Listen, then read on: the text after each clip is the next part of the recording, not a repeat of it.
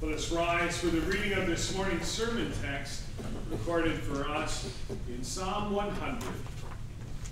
Shout for joy to the Lord, all the earth. Worship the Lord with gladness. Come before him with joyful songs. Know that the Lord is God. It is he who made us, and we are his. We are his people, the sheep of his pasture. Enter his gates with thanksgiving and his courts with praise. Give thanks to him and praise his name. For the Lord is good, and his love endures forever. His faithfulness continues through all generations. This is the word of our Lord. Let us pray. Glorious and gracious God, may the words of my mouth and the meditation of each of our hearts be acceptable in your sight, our only source of hope and comfort. Amen.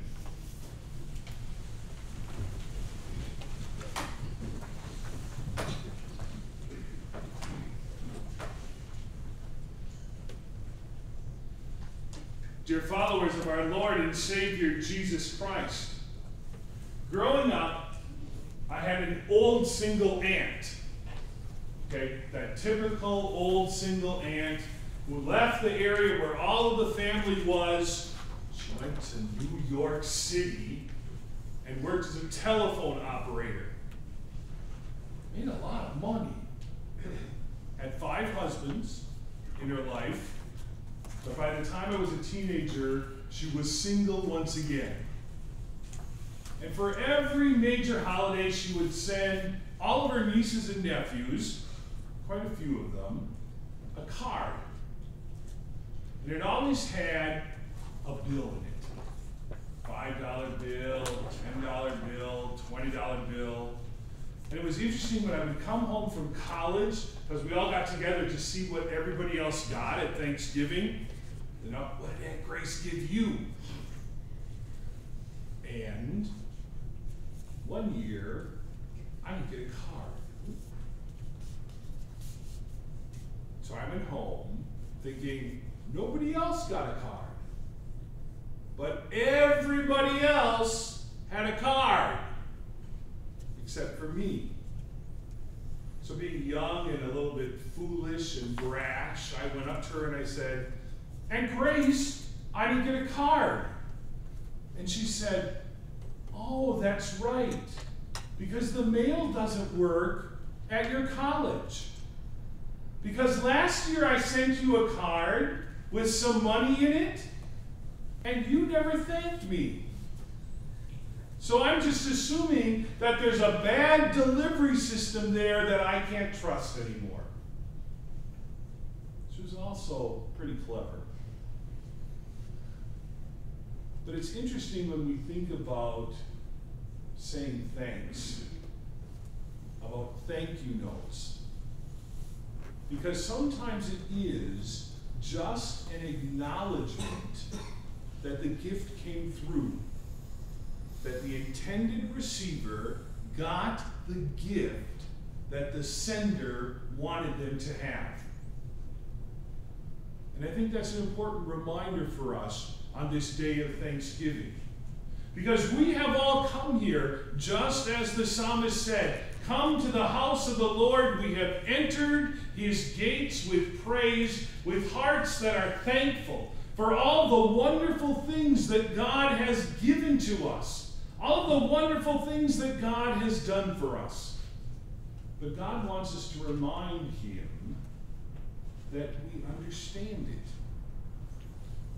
that we've gotten it, that we know that he is our Lord, that he is the one who created us, he is the one who has made us, and he is the one who has brought us to himself. He has made us to be his very own children. The most wonderful and greatest gift that we could ever receive.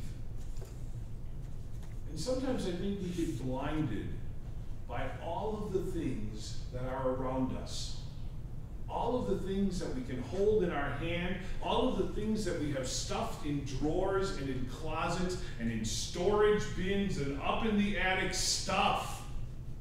We have stuff. But are we content? Are we happy just with ourselves? It's a rather interesting concept, I think, for us as the modern church in America. To be able to stand in an empty room, and let's maybe put a mirror in there, and to look at ourselves and say, this is who I am, and I'm happy. I am content. Because my loving God created this by his power, by his grace, by his love. He made this. And in an age and a time when it is so easy for us to say and find all of the itty-bitty little things we don't like that we could so easily change with just a little bit of money. A little nip, a little tuck, a little color, a little filler, and we can be exactly what we want to be. But will we be content? Contentment comes from knowing that it is God who loves us. He made us. He created us. Just like this glorious world in which we live. By the power of his word, from nothing, he said, let there be light. And it was there. And he continued to speak and to create.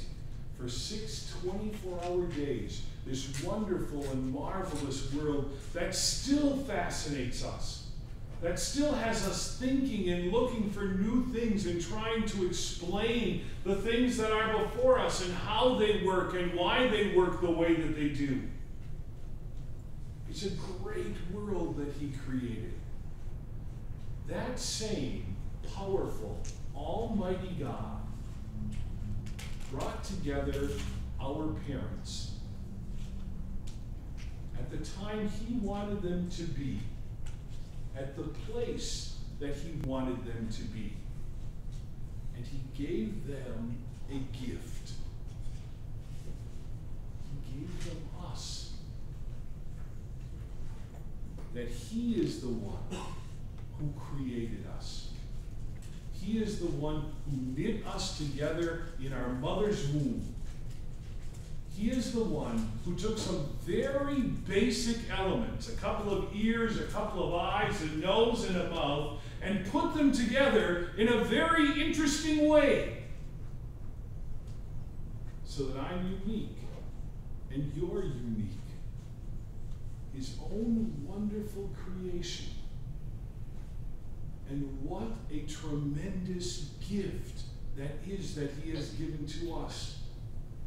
The miraculous ways our bodies work.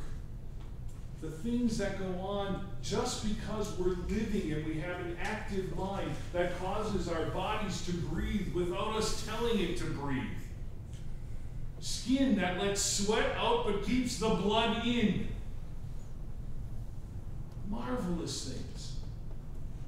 But yet he has created us at the time he wanted us to live for his goal and his purpose, to be his child.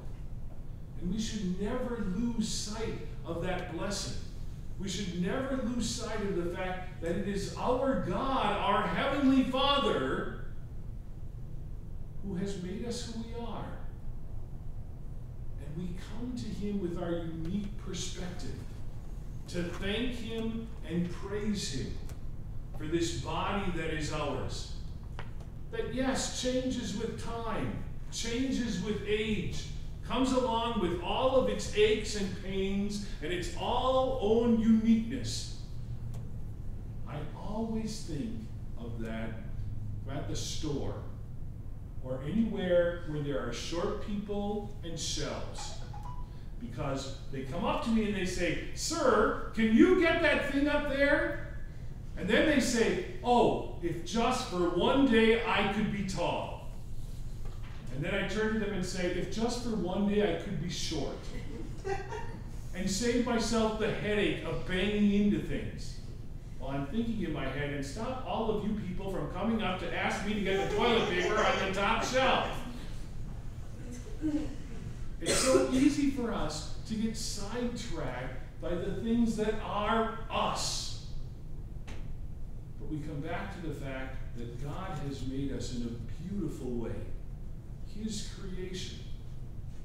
And of all the blessings we have, I think we remind ourselves today that we come to Him to praise Him for those wonderful things that make us who we are.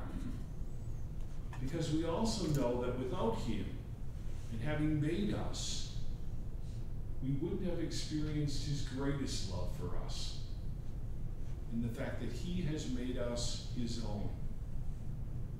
Because in the blessing of creating us and putting us into history when He wanted us to be, He has also presented us somewhere along the line in our life with the message of His gospel. Maybe from our mother or father, maybe from a teacher, maybe from a neighbor. But someone shared with us that message that God who created everything and created us loves us and sent His Son to die for us, to be our Savior, to be the one who saves us from the clutches of Satan and the perils of hell, to bring us to His eternal home, where we enter as His sons and daughters to sit at that great banquet feast in heaven, to enjoy His blessings for all eternity.